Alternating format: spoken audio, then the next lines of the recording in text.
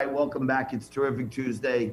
You're watching Liquid Lunch on Biz TV. Lots going on that you need to know about. I know this is a national show, and we spend a lot of time almost every single day going to 40 million homes in America talking about national issues. Every so often, local issues here turn into national news. This is one of those times, okay? I want to put this out there and make everyone understand. There are two members of the Saturday Night Live cast who are residents of our proud borough here, Staten Island, New York. Both of these cast members are young men who portend to be comics or comedians, and they both live in quite affluent neighborhoods.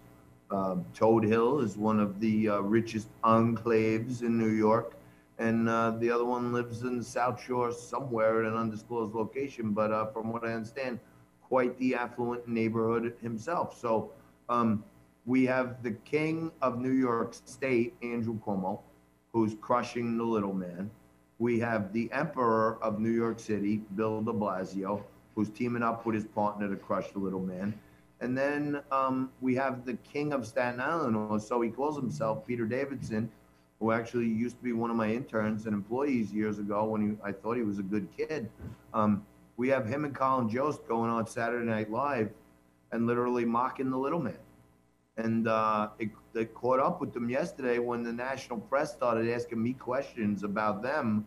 Um, and then I guess, Pete thought it was okay to rip Staten Island or something like that.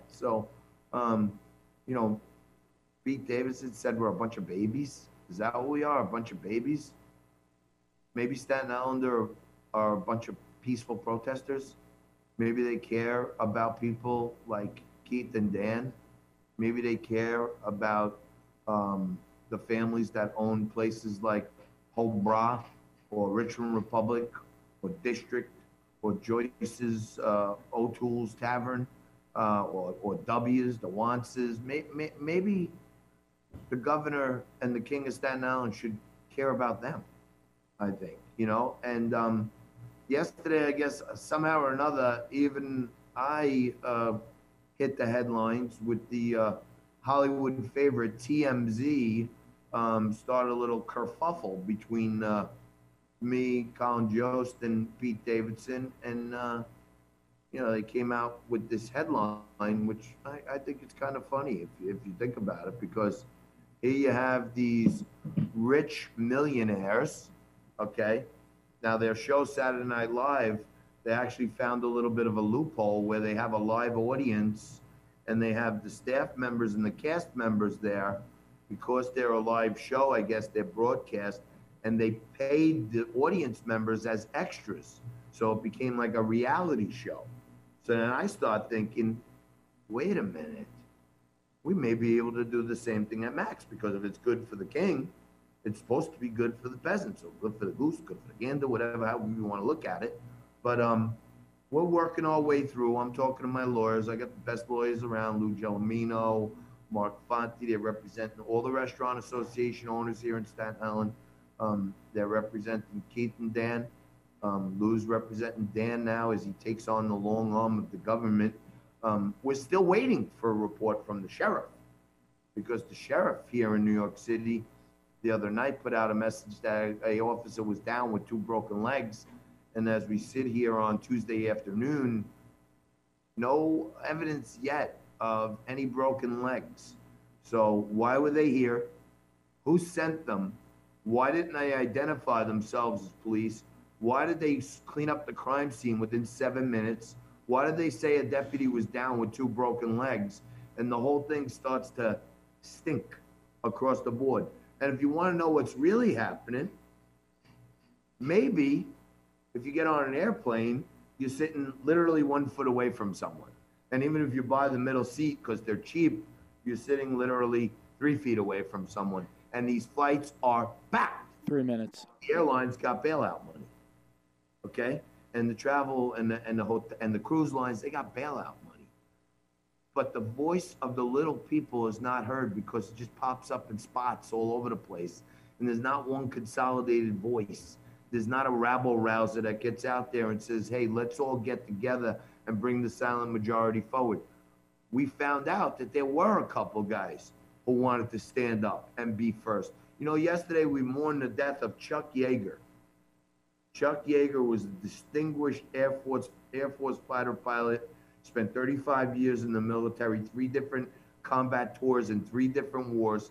And Chuck Yeager is remembered most for breaking the speed of sound on land.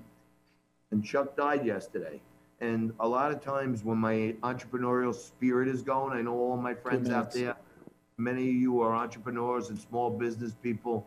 And I always want to try to get a flag in the ground if I have an idea on being first at something. Because if you know you're first categorically and you stick a flag in the ground, then no one can ever take first away from you. They may do what you did again, but they'll do it second or third. And when I am working with younger companies or kids that I mentor or try to help with their businesses, and I go, well, let's just roll it out. And even if it's broke, we'll figure it out and we'll fix it as we go along. And they don't understand it. Well, maybe we should wait a week or 2 weeks and then we'll be.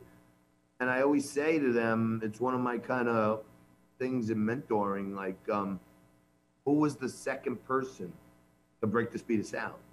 And no one could ever answer that question. And that's because people don't remember the second or the rest. They remember the first and they remember the best.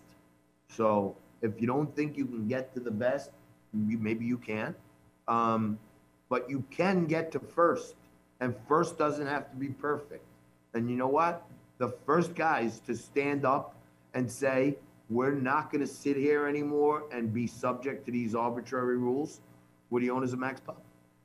And the owners of Max Pub were first.